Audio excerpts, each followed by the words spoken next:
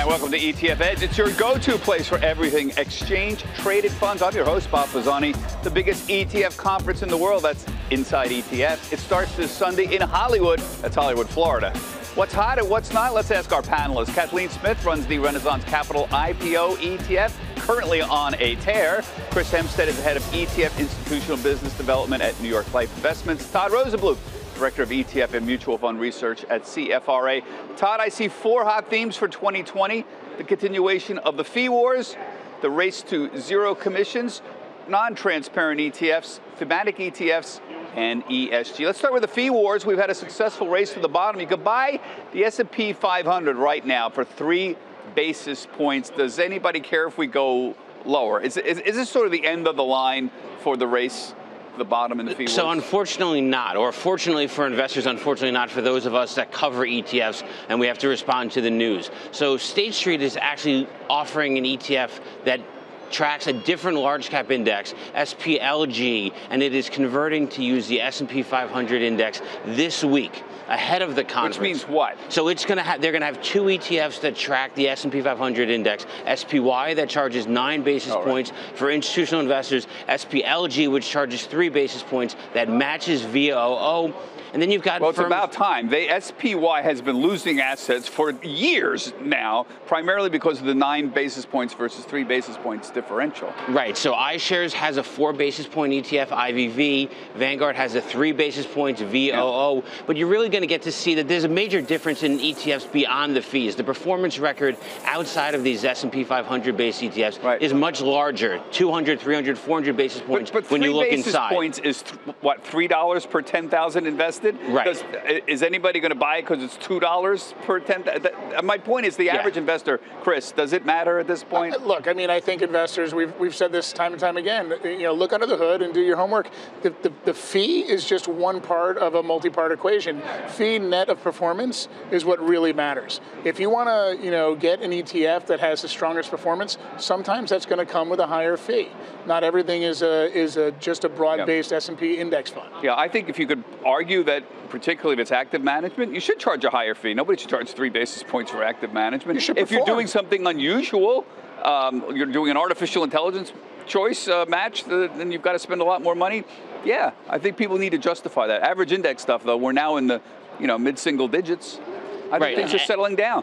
But what we are going to see is the fees are going to come down for everything else that's not the market cap weighted strategies. So we've seen it in smart beta and thematic. We're going to continue to see it in 2020. Let's move on. Second theme here is non-transparent ETFs. Chris, will investors flock to investors who are switching from actively managed mutual funds over to actively managed ETFs? And as we've said before, just because if you're crummy as an active manager in a mutual fund wrapper, you're still going to be crummy in an ETF wrapper. You may be more tax efficient. Yeah, that's right. Similar. Look, the performance has to be there. The manager has to perform. That was the hottest, announcement of 2019, that these active, non-transparent or semi-transparent ETFs got approval at the SEC. Now, with 2020 being the launch year, what many of us anticipate will be the launch year for non-transparent or semi-transparent, the question is, will the assets come in? Will we see retail and institutional demand?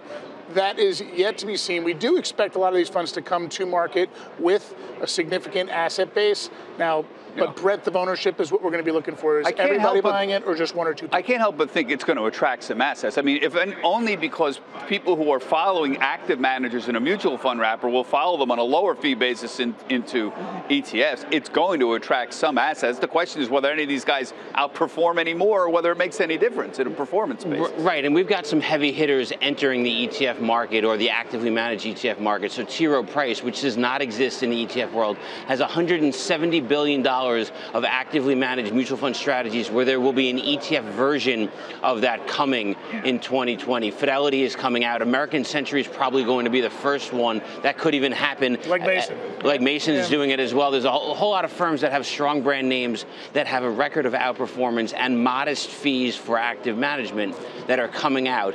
If you underperform, you're not going to gather assets. But if you do something different and unique, you're going to gather them. Okay, let's move on. Number 3 theme, thematic ETFs. 2019 was a strong year for thematic ETF launches. We had video games, we had cloud computing, we had cannabis funds. more than we ever imagined coming to market, but the demand was fairly muted on this. Todd, what theme do you think is going to prevail in 2020? What's the pot ETF of 2020? Is there one? Well, I think what's happened in 2019 is when the S&P was up over 30%, investors were not looking to find that shiny object, the strategies that are more narrow in focus. But the ones that did outperform, I think, are likely to see assets continue to climb. So ESPO, which is a video gaming ETF that's out there, outperformed, was up more than 40%. That's a VanEck Vectors ETF.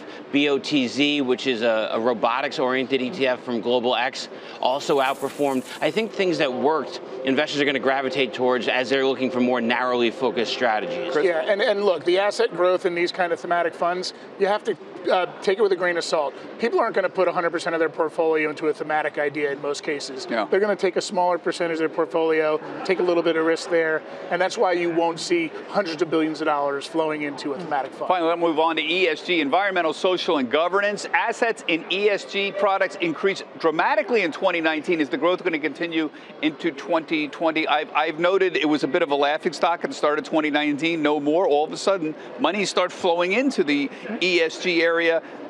What's going to happen in 2020? We're super excited about ESG at IndexIQ. We've launched 2 products with Candrium. They're one of the global leaders in ESG fund management.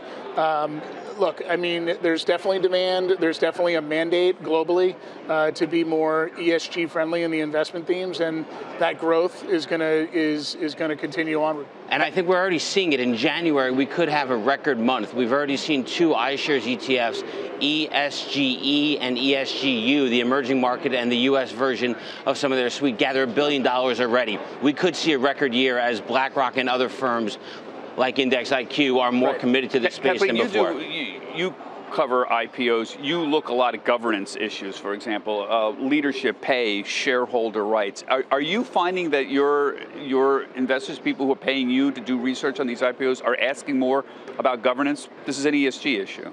Governance is really a long-term issue. It's really hard to bake that into stock prices in the more immediate future. So when we do research, we're saying, is this governance going to help when earnings come out? Is it going to be a rocky road? It's a longer term issue. So if you're overall looking at a stock, that'll be a part of it, but it won't be the overriding factor.